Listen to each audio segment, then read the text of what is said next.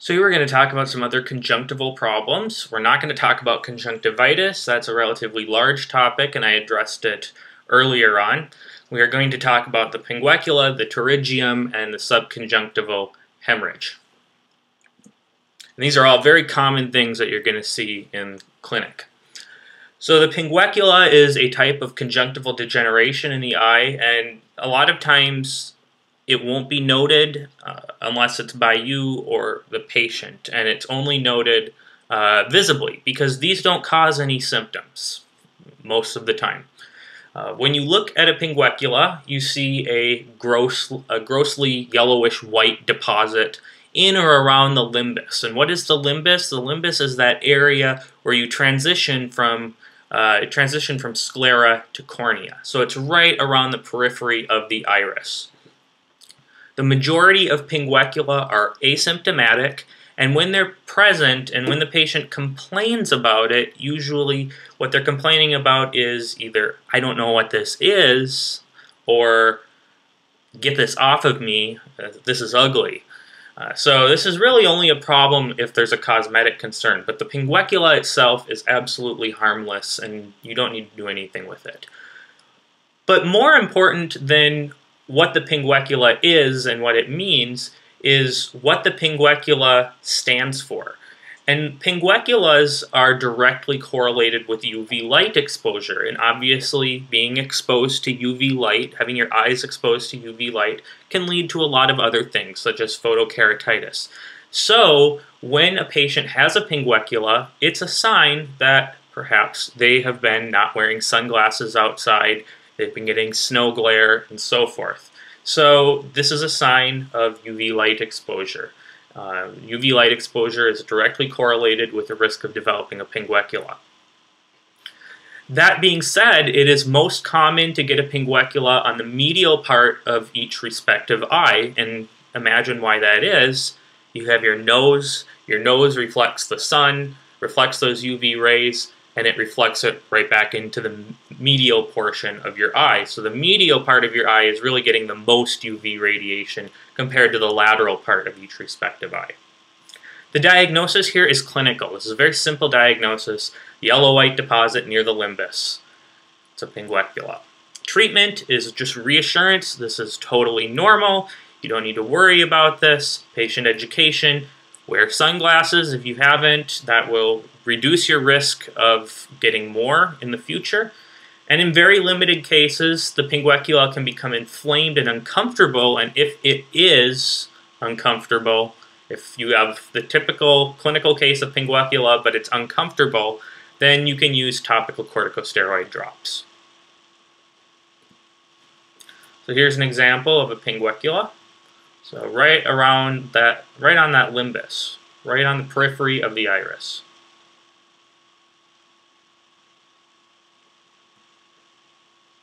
There's another one. And another one. So pinguecula comes from Latin pingue, and pingue means fat. Okay, pterygium is a benign growth of conjunctiva, and typically it extends from the conjunctiva, usually the medial part of the conjunctiva, to the cornea. And it tends to take on a wedged or winged shape. And as a matter of fact, if you think of the dinosaur pterodactyl, where it gets its name from his wing, because those dinosaurs can fly, and pterygium comes from the same base Greek word. Pteri means wing. So this refers to its winged shape or its wedged shape. This also is associated with excess exposure to UV light, as well as exposure to sand, smoke, wind, and other things.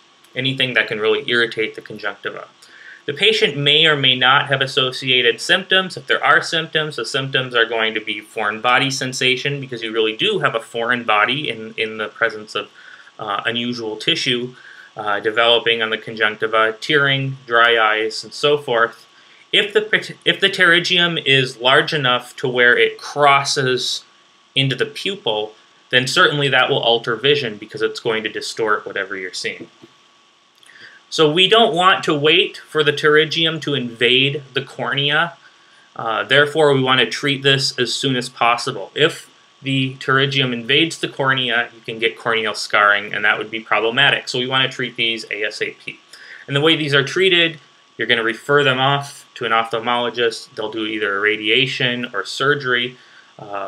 There's other professionals, non-ophthalmologists, who may have experience in this procedure, but this is usually a referred procedure that's done by somebody who's got some training in it. So irradiation or surgery. So unlike a pinguecula, a pterygium requires treatment. And the reason is because a pterygium will grow into the cornea and will invade the cornea, and also it will also cover the pupil, and that alters vision.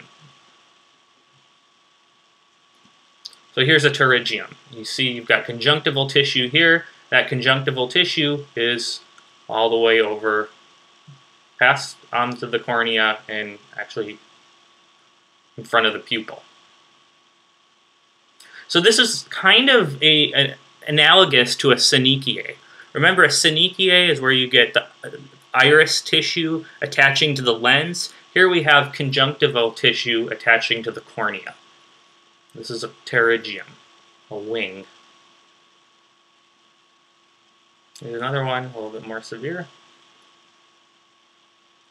So it looks just like conjunctival tissue, but it's covering up the cornea and parts of the iris and pupil. So this person would probably be blind because it's very difficult to see through all of this conjunctival tissue. And they also have it on both sides. This is called a kissing pterygium, where you're developing it on both sides. Obviously, these patients need to be counseled for sunglass use, and you want to get at if there's any possible occupational exposure to dusts or hazards that may be precipitating this.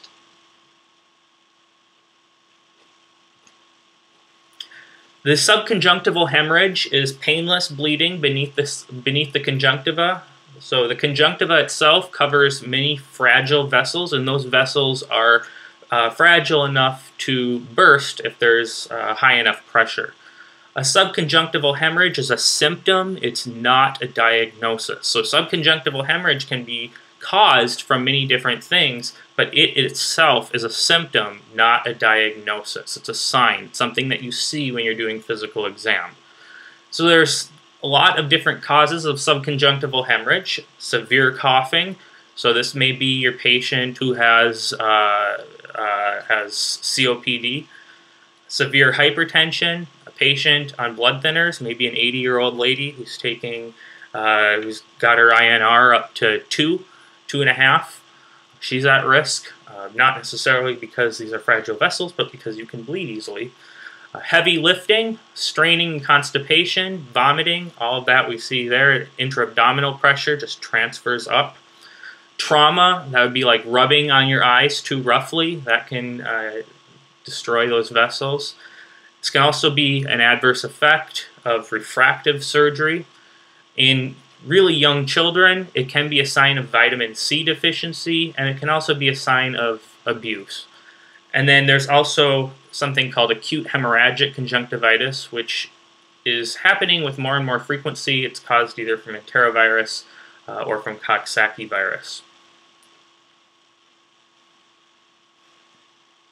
So here's a subconjunctival hemorrhage. Note that it stops at the limbus because you have an abrupt transition of tissue here. This is a closed system, so it stops at the limbus. So you shouldn't have any blood covering up the iris with a subconjunctival hemorrhage.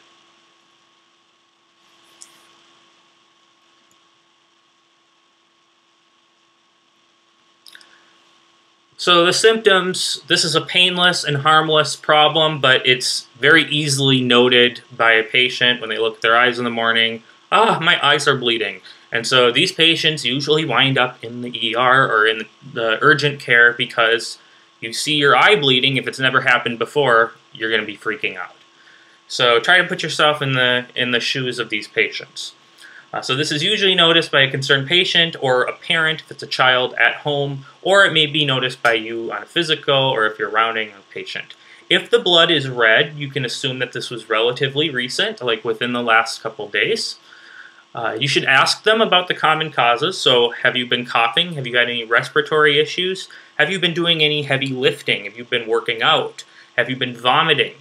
Have you been constipated? All of those things can cause those causative factors that can lead to subconjunctival hemorrhage. So it's not so much the subconjunctival hemorrhage we're concerned about, it's what possibly caused it. Because some of these things, like vomiting and constipation and severe coughing, those can be things that might lead to another important diagnosis, and the subconjunctival hemorrhage was just a sign.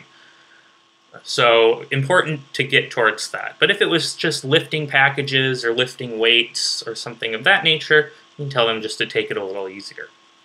After a few days in the natural course of subconjunctival hemorrhage, as this is a limited, self-limited disease process, after a few days the blood will turn greenish or yellowish in color as the hemorrhage remits on its own, and it should be gone completely within about a week, or maybe 2 if it's severe.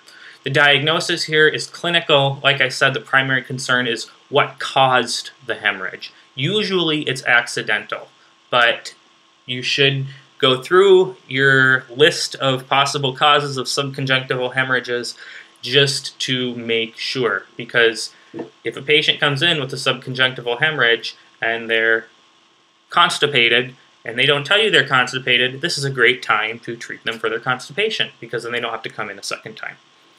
The treatment is self-monitoring for improvement, so the patient just looks into their eyes and says, is this improving, is this not? If it gets worse, they can come back in, but generally these tend to get better before they would get any worse. And of course, address any secondary cause. Now is your chance. So on the USMLE, especially Step 3, or on Step 2 clinical skills, if you have a patient with subconjunctival hemorrhage, you want to look for the secondary cause and then do a workup for that secondary cause and then treat that secondary cause, because you want, when a patient is in, you want to take care of all of them, not just the one thing that they're complaining about. And if you have any questions, go ahead and let me know.